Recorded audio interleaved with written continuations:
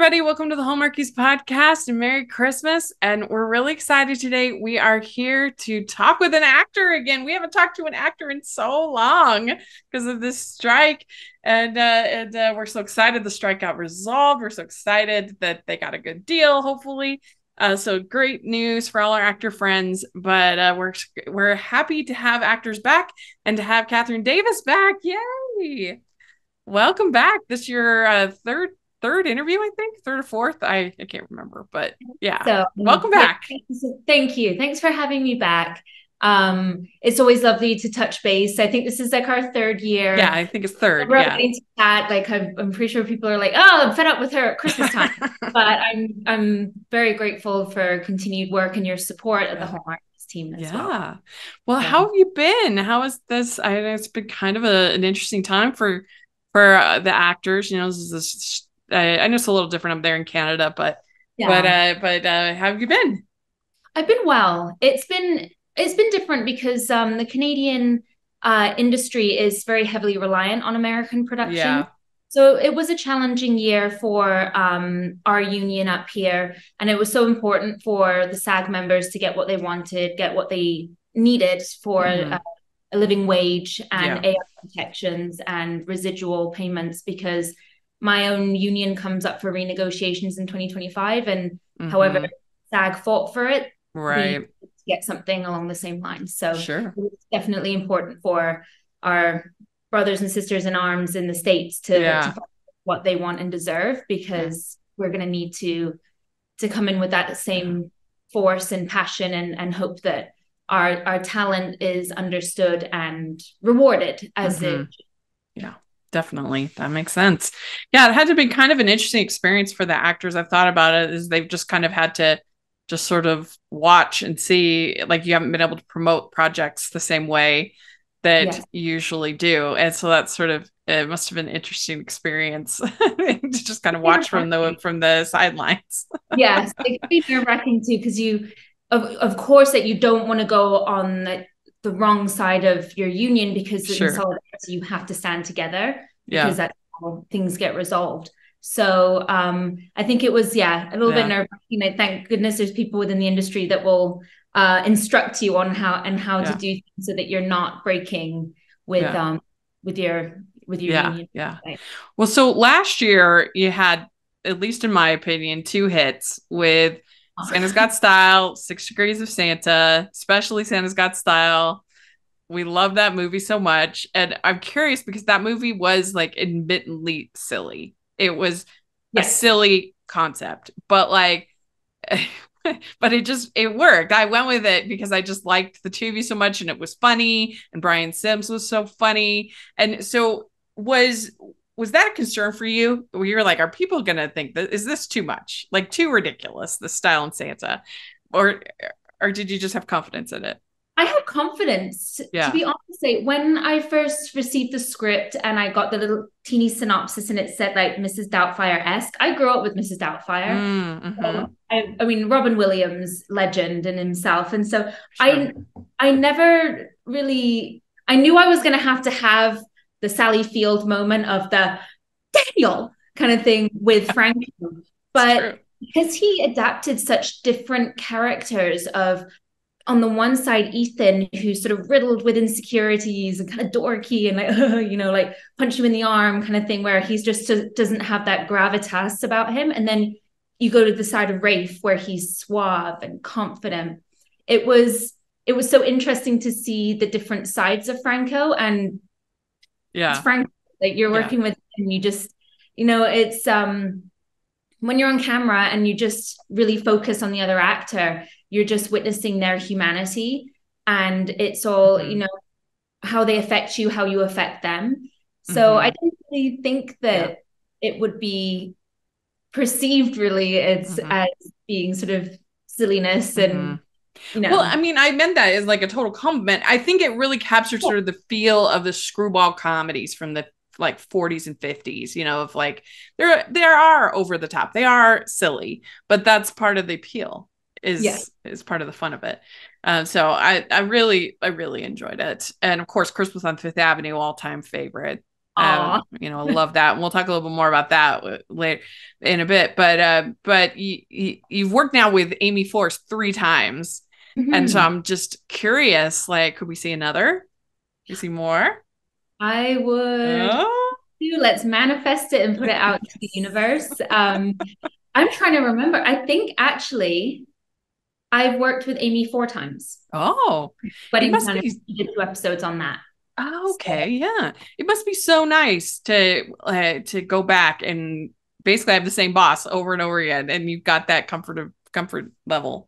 Yeah, she's an amazing director because she gives you the freedom to play, to explore. But then she can offer such beautiful insight in a moment. I remember being on Santa's Got Style, and it's the last day, and we were filming the scene with me in the car, and she just gave me, a quick little note, and suddenly it was sort of like, thud went my stomach, and I was like, oh my goodness, I get it, kind of thing. And so it was just that extra added nuance to the character of Madison in that moment, that even for myself, as being in the world of Madison for weeks beforehand, even I didn't see how that all tied in together, because that's what the director for, is they're the third eye. Actors are kind of focused on their character in the world and how they react and interact in it.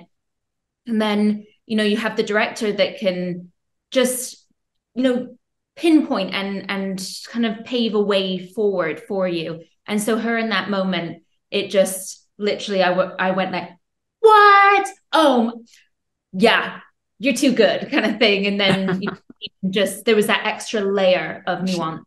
Yeah, she gives you the confidence. Yes. And so like, yeah, that makes sense. Ho, ho, ho. We'd like to take a second and thank our sponsor for this episode of the podcast. It's the Hallmarkies Patreon. Do you love Hallmarkies podcast, especially at Christmas? Do you enjoy the holiday previews, recaps, interviews, and bonus episodes? If the answer is yes, please consider supporting the Hallmarkies Patreon. We need your help to do what we do both during the Christmas season and all year round. But not only do you help a podcast led by strong, independent women by becoming a Patreon, you get to become a part of the Hallmarkies family. Starting at only $2 a month as a patron, you will have access to our Facebook Patreon group where we talk about the movies, shows, and more all year. We also have many monthly patron watch-alongs with guests like Lacey Chabert, Natalie Hall, Paul Campbell, Mary Lou Henner, and more, giving their behind-the-scenes details of their films. As a patron, you also have the chance to provide input into the podcast and even join us at different tiers. So this Christmas season, spread some cheer to the Hallmarkies Patreon and become a member today. You won't regret it. Go to patreon.com/Hallmarkies to learn more. That's patreon.com/Hallmarkies. So you had Welcome to Valentine this year for Hallmark. So that you haven't done a ton of non-Christmas. So was that fun to kind of do something different? It was. It was fascinating to see how the production managed to get so much Valentine's themed regalia. Right, right. Everywhere you look, there was hearts and pink and tinsel, and yeah, I never knew that there was that much merchandise available. Well, I mean, it is people joke, oh, it's a Hallmark holiday. It was invented by, it wasn't invented by Hallmark. People joke about that. So it was lovely to work on that one and to show up on set and see how the crew, the production design elements of it, and the little, flecks of color, and like the running theme of pink and red and just love throughout. That was really great. Yeah, that was fun. All right. Well, let's talk about planes, trains, and Christmas trees. So you must have been excited when you found out, oh, we're working with Olivia again. Yes. Yeah. Huge. There were many bonuses to doing this film. The offer for the role came through on my birthday. So I was like, yippee, yay, Yeah. Happy birthday to me. It was just a lovely to get that on my birthday. And then I started to read through the script, and I was probably about 8 pages in, and my phone went bing, and it's Olivier over Instagram. And he's like, are you doing planes, trains, and Christmas trees? And I'm like, are you playing Brett? We found out through each other. That's funny. Olivier found out I was doing it actually. But as soon as I knew, I was like, oh, this is going to be so fun, because that was our first reunion after Christmas on Fifth Avenue. And yeah, we'd met before during the production of Wedding Planners. We never had scenes together. And then, yeah, of course, Christmas on Fifth. We were together as Eva and yeah, so it was so good. It was lovely to get like that reunion back. And made it so much easier knowing day one that person that you're working opposite, you just have that different levels of trust with them in the work. And so you extra, you know, nuances and extra little bits of gold to already have that established working relationship. Yeah. I mean, I've interviewed a lot of pairings of, you know, different, you know, leads for these different films. And you two were probably the best chemistry in an interview I've ever had. It's certainly in top 5 for sure. I mean, everybody's always, you know, nice and friendly and everything, but if you had told me that the two of you were a couple, I would have believed it. That's how, like, it was really good. And I was just like, wow, because I loved the movie. And then, you know, I requested the interview, and I just was like, wow, these two are so good. And so it makes sense. Why wouldn't you have two of you back together working on a film again? It's so sweet. Ollie and I, I think we have just like a love for each other. I think we respect each other. It translates. It really does.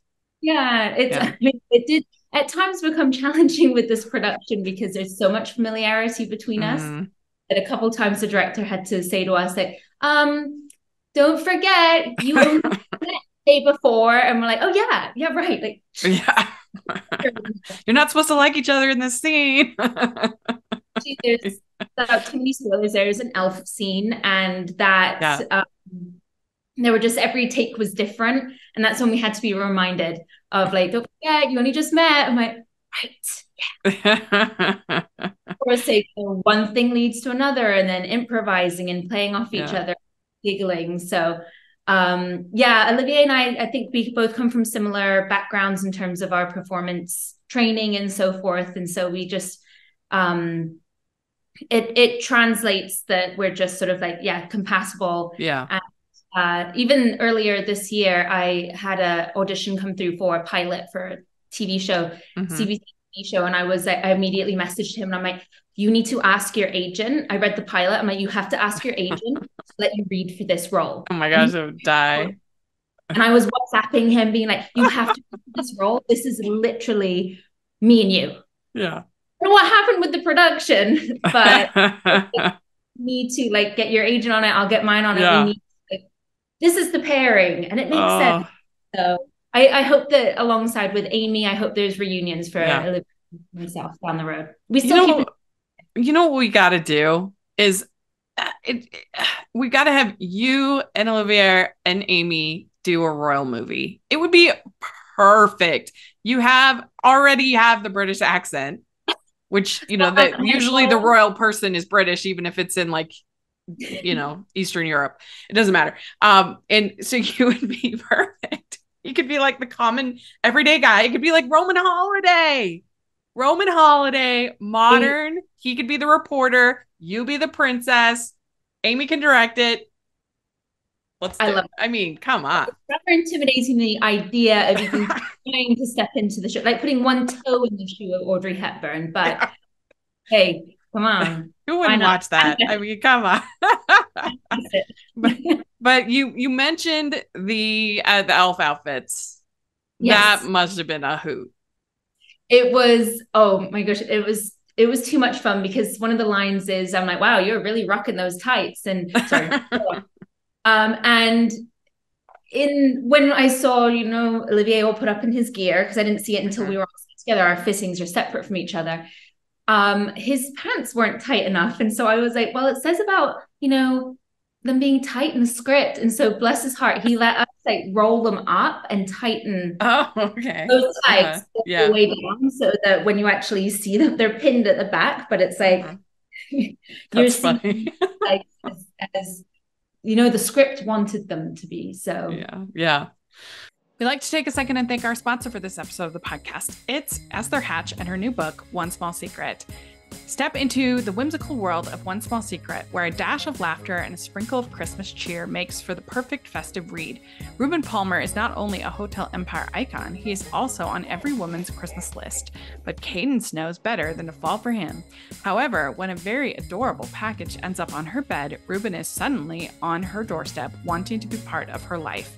Inspired by the classic movies Bachelor Mother and Bundle of Joy, this workplace rom-com is the perfect book to curl up and read with a cup of hot cocoa and your favorite blanket. So you can pick up One Small Secret anywhere you purchase novels or using our affiliate link down below. It's fun. Yeah, you don't always see our leading lady and guy in elf gear, so that was fun. That was a fun element of the script. Cold because it only came to about here on me and it was silk. But I got you might notice I have different colored socks. Red and then green on the other side and everything. It's just so fun being stirred at that moment with my little floppy and stuff. So I really enjoyed it. Was this one shot in 2021 or 20? I know it was in Canada and other places last year. But was it shot in 2022 early or 2021? 2022. 2022. Okay. Really, really early. Very early January. Very late January, early February. So yeah, we were dealing with the elements, the raw elements of the Canadian winter at that time. Yeah, and what's that like shooting Christmas movies all year, which was basically your 2022? Yes. I mean, being in the Christmas spirit all year. I love it. It's magical walking on a set and just seeing what the crew can do to transform. I still cannot figure out if it's better to be cold or hot. Because I filmed Christmas in July and then I filmed it in the depths of winter. And I still think that I'd rather be too hot than I would too cold. Because once like the toes are cold and then the knees, once the knees start to wobble, it affects all other areas for me. And then I'm like sort of quaking, my voice is sort of so but it keeps me in jolly spirits all year for sure. Yeah. I mean, I guess at least in the cold, you can just keep putting layers on so it can add to your character where you can't take stuff off. Not in Hallmark movies. That's true. Once you're down to your skin, like, there's nothing coming off further. Or my thing is my feet. So once my feet, then you would think like, oh, I'm putting heat pads on above and below my toes. But for me, if I can't move my toes, right, even if they're sandwiched between heating pads, they start to go too cold. And then that starts to spread up my legs from there. So it's no matter like, and because of everything is specifically designed, like, of course you can wear thermals and try to layer underneath. And I think I had like heating pads. I remember I went back to the hotel and then the next morning I fell asleep. The next morning I looked in the mirror and I was like, oh my, what's happened? Because I had this pink rash across my chest and stomach, but it's because I had the heating pads and I'd just gone to sleep with them like that. But I was like, what happened? I had a oh wait, it's good. And I found all the heating pads still in the bed. I'm like, right, that's why. Like, oops, sorry. Like no phantom like hives overnight or anything. It's literally because I still had the heating pad. Well, so what would you say to people is special about this Planes, Trains, and Christmas Trees? What do you think should make people want to tune in? I think audiences will really enjoy the relationships that we have in it. Not only is it Olivier and myself reuniting, but we worked with Rick Waugh, and he is too funny for words. Like he's inventive on set. It was just like he was playing the uncle of Olivier, and it was just everything fit together so perfectly in that moment. We're all still in touch. We actually we're planning to do our own screening like together. Oh, fun. For this, but I'm away. So I'm in Ottawa right now filming a production. So couldn't make it for that. So we're doing something in December. I think that chemistry, people will really enjoy that as well. There's like the little hints of humor between myself and Olivier. There's little nuances that I know that I enjoy because it's literally on screen. It's Kat and Olivier in those moments. Right. I think audiences will really love the production design. There's without giving too much away, there's a Christmas tree decorating competition, and I have to say the tree that Olivier and I decorated was the best. Where it fell on me during production, but it was really beautiful seeing like the design of all of these different trees and all the different colors used and so forth. So I think audiences will really enjoy it. It's festive. Okay. We'd like to take a second and thank our sponsor for this episode of the podcast. It's the Hallmarkies merch store. Are you looking for that perfect gift for the postable, Hardy, or Hallmarky in your life? What about getting that t-shirt or hoodie that will help you stand out at your next holiday party? Now is the time to check out the Hallmarkies merch store. Full of festive designs by artists like Jessica Miller, Carrie from Hallmark Comics, and more. You can even have more than just shirts, but totes, cell phone cases, notebooks, mugs, and more. And it isn't just Hallmark. We have designs for Anne of Green Gables, Man from Snowy River, The Nanny, and more.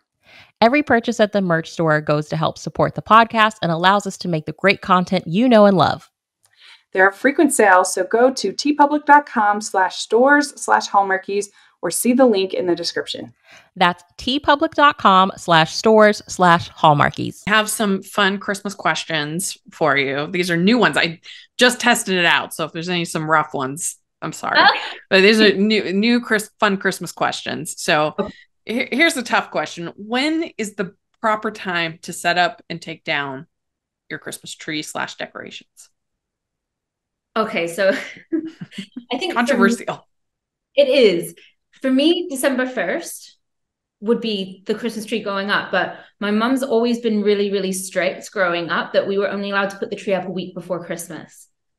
So I was like, I always crave it. I always want to see up from December 1st, but it's usually the week before. And then it has to come down on 12th night after Christmas. So I think okay. I was going to say, if you set, well, a lot of times people did the week before, because if you have a live tree, you can't have it that much more than that.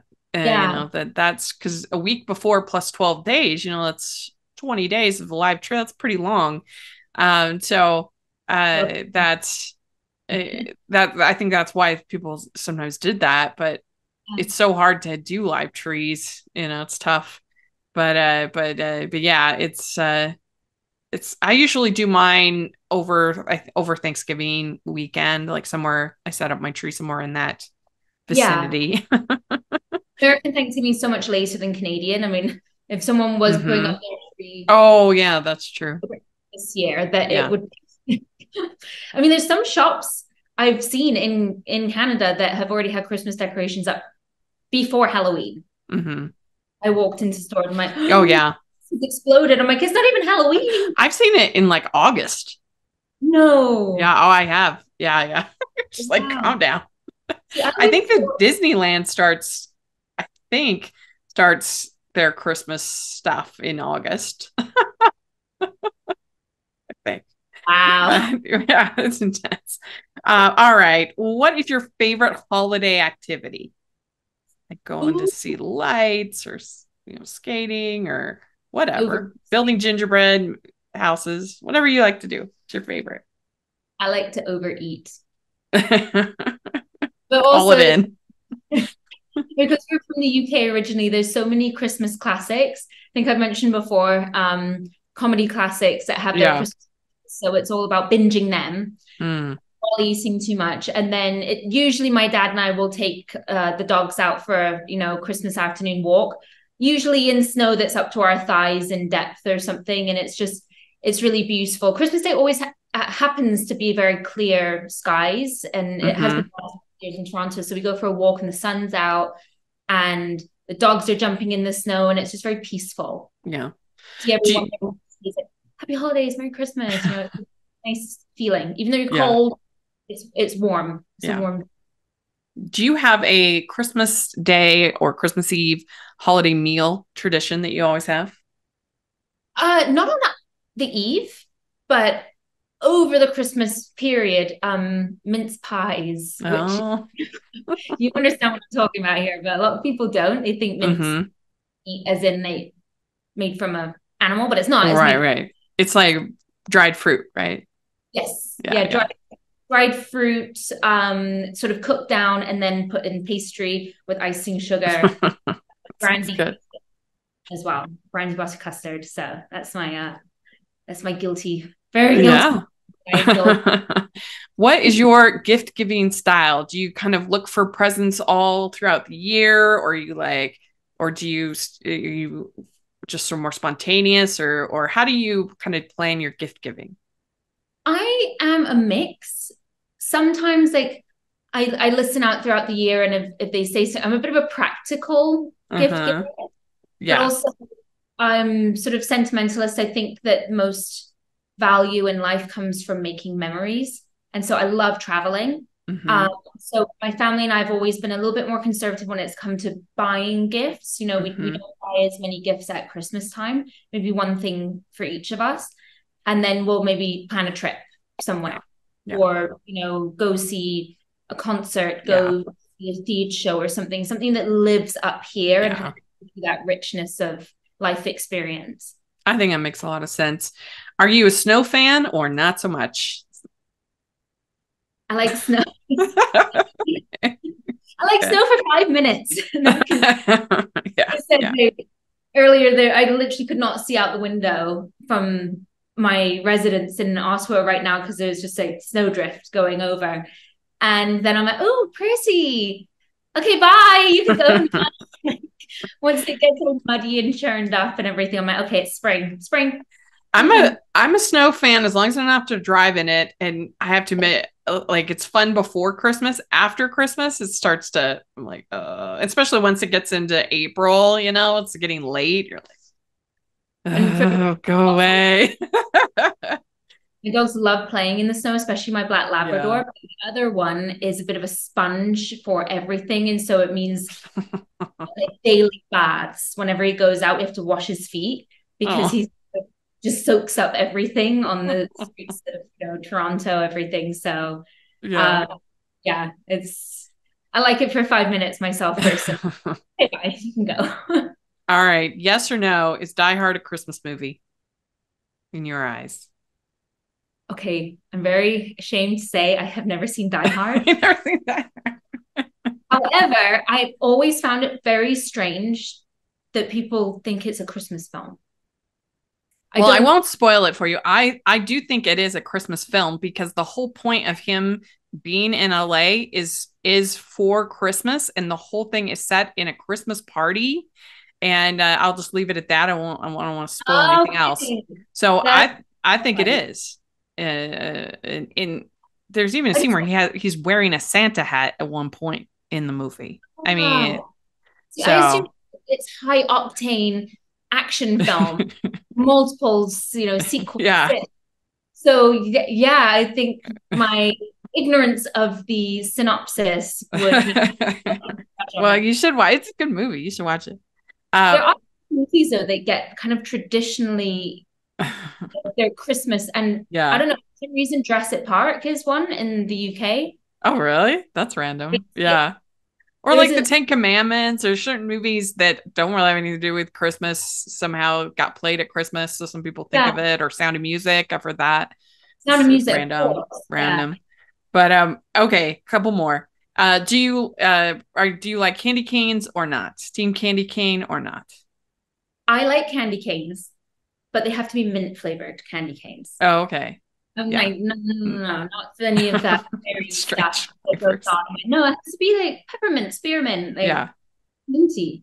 So, like, the little tiny candy canes, they always slightly aggravate me because I try and take them out of the packaging so carefully to not snap them every time I snap them. Yeah. Well, last question. When is the appropriate date to start listening to Christmas music? I think it's along the same lines as my Christmas tree, putting it up. I think it's December 1st. December 1st. Okay. It seems kind of counter for me because they're like, what do you mean? You're already invading the screens. They're Christmas and stuff in mid-November, everything. Yeah. But there are songs that I listen to throughout the year as well. You know, John Lennon's Christmas song and George Michael, you know, they come up periodically on my playlist and everything. So all year. Yeah. Well, very good. You did it. You answered all the questions. So thank you so much for coming and talking with us. This was a lot of fun to catch up and everybody check out the Planes, Trains, and Christmas Trees. And thanks again for coming on the podcast. And if people want to follow you on socials, how do they do that? My Instagram page is THE_Kathryn, my first name, KATHRYN _Davis, DAVIS. Great. All right, great. Well, thanks so much. And have a very Merry Christmas. Thank you. Same to you. And thanks for having me on and your continued support from the whole Marquise team. I appreciate it. Bye. Put your thoughts in the comment section or on Twitter, and you can follow me at Rachel's Reviews, all of our social media, iTunes, YouTube, and on Rotten Tomatoes and on Goodreads. So please check that out. Also, make sure you're following the podcast, Hallmarkies Pod and Hallmarkies Podcast, all of our social media. And if you are listening on iTunes, please leave your ratings and reviews. That really helps a lot. And if you are watching on YouTube, please give the video a thumbs up, subscribe to the channel. Appreciate that so much. We also have our Patreon group, which is so much fun. So it's a great thing to be part of the Patreon. And then we have the merch store, which has some fun new designs. So please take a look at that. They kind of a Barbie inspiration this year. So I'm real proud of them. And take a look at that. And thanks so much. And wish you all a very Merry Christmas. We'll talk to you later. Bye.